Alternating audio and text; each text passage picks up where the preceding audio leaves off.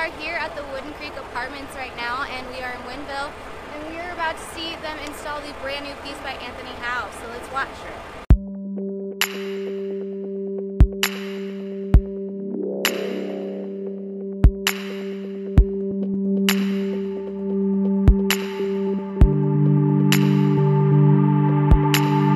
The reason we're here today is because we installed a sculpture for a new development that's going in Woodinville.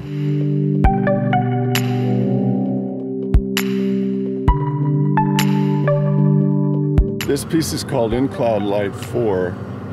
This was a result of many smaller pieces that led to its larger size and the shiny elements that reflect the light.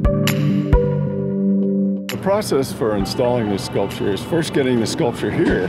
This sculpture was fabricated in Germany and traveled across the oceans to get here, and then went through customs, had to be x-rayed and then delivered to the site.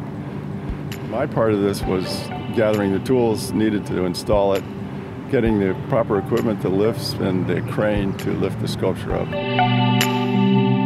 I like metal as a medium because it does not, especially stainless steel, because it does not get old and it has a lot of inherent strength.